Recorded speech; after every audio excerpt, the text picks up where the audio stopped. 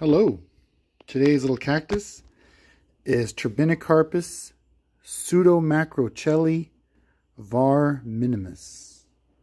Again, Turbinicarpus psudomacrochele var. Minimus. Very cute and unusual little cactus from Mexico. This one is found at high elevations between 3,000 and 5,000 feet. South central Mexico, pretty much on the southern edge of the Chihuahuan Desert. It's found in grassland kind of environments with agaves actually, and some mammillarias and other small trees. It's not a very deserty environment where it comes from.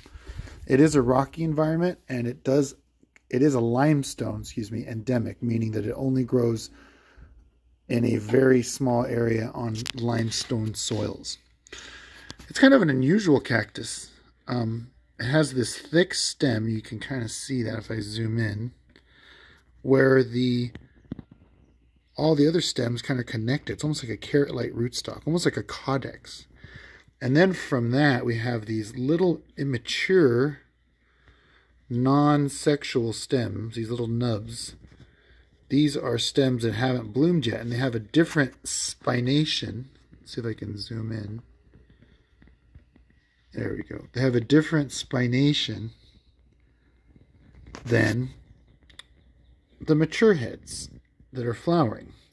The mature heads that are flowering have different spines, much bigger spines, and the stem itself kind of flares out. And you can see here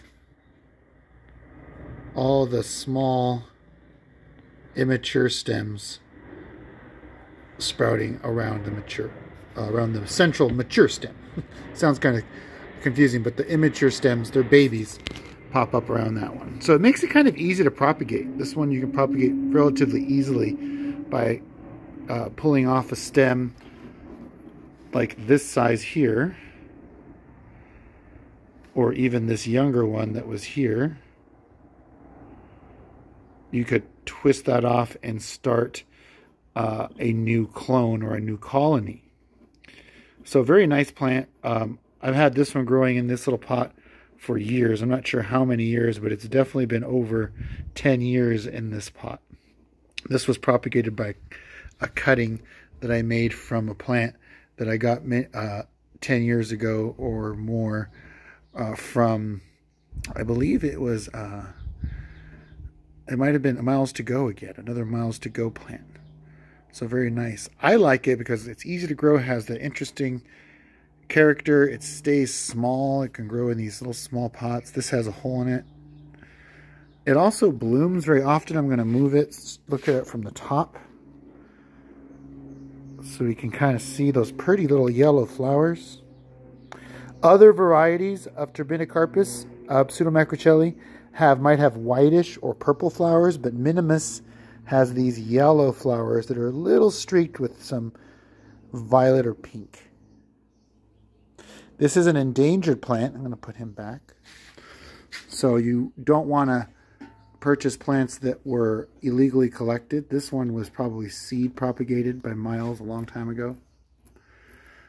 This plant, easy to grow again. It grows slowly but steadily. And like I said, it blooms for a long period of time. So because of that long bloom period, I can also infer that the plant does grow for a relatively long time of the year if it's given water. Because it's in a very small pot, I have to water this plant about once or twice a week, spring through the fall here. I'm in Southern California, so here it's hot and dry, pretty much spring through fall. In the winter, it's cooler and wet. In the winter, I don't water this one very much, if at all. Just give it just barely enough water to keep it from shriveling it away. But other than that, the rest of the year, it's once to twice a week. If I were to forget in hot weather, this thing would shrivel. And I have actually killed a couple of these because I didn't water them enough. But they're in small pots.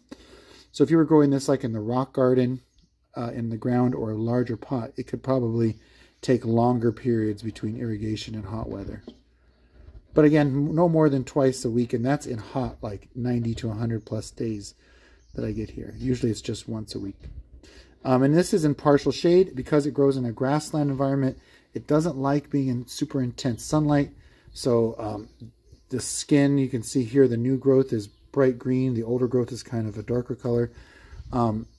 It likes to be kind of through filtered light. This one is underneath some taller plants, so it gets filtered light, but it does get that strong, bright light all day, but not quite direct sun. Nice little plant. Turbinicarpus, psudomacrochele var minimus.